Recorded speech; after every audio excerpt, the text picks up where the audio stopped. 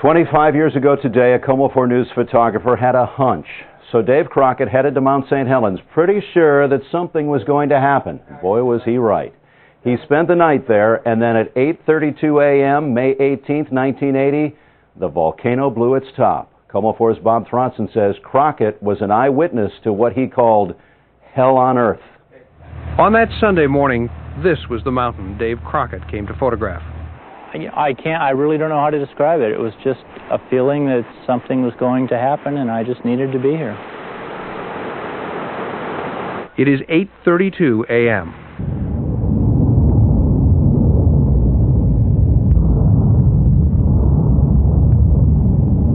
I knew I had to get out of there. I started down the valley, look at my rearview mirror, and there's just a wall of debris, mud, steam, rocks, boulders, and full-size trees just rolling along. The whole valley's disappearing behind me.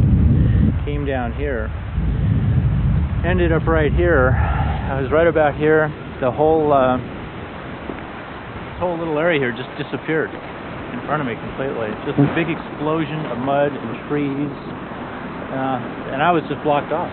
At that point, I just jumped out of my car, grabbed my film camera, and I went right up there on that ridge where I had a view just over the trees of the mountain, and I could see what was happening. I opened the door and the alarm started going off, but it was kind of the least of my concerns at that point. The ground was moving, I could feel the earthquakes. The wind is being sucked up towards the mountain, towards the blast. By this time you can hear the mountain rumbling, constant rumbling, grinding, growling sound.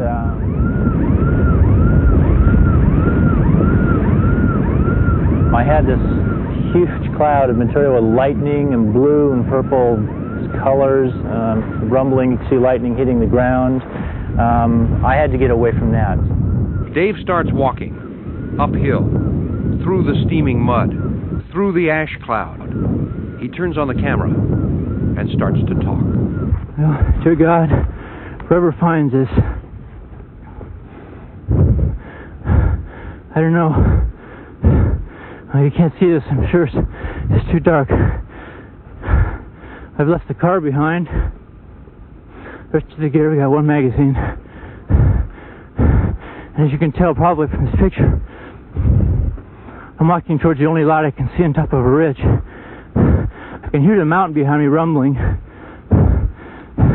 It's an enormous mud and water slide came down and washed out the road. I never really thought I'd believe this or say this, but at this moment, I honest to God believe I'm dead. There's really no way to describe those feelings. I feel the ash now in my eyes. It's getting very hard to breathe. Burns to breathe. I'm having trouble talking. It burns to breathe. Burns my eyes.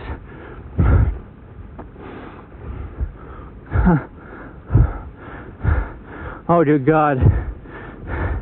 My God, this is hell. I just can't describe it. It's pitch black. Just pitch black. This is hell on earth I'm walking through. Yeah, I got the wrong attitude here. Man, this would be something to tell my grandchildren about. Oh man. The breeze started blowing the ash out, and all of a sudden I realized I could breathe a little better, and I could see a little bit of greenness. It wasn't pitch black. I could see maybe a couple feet. At that point, I took a photograph of myself with a wide-angle lens, held the camera out in front of me, and click, and I had a big smile on my face. I was just covered with ash, just my hair was sticking straight out, but I think you can tell from the expression on my face, I thought then maybe I was going to get out. When I finally realized I had made it and I was going to live, I just started laughing and screaming out loud and just yelling at the mountain. St. Helens would claim many lives today, but not this one.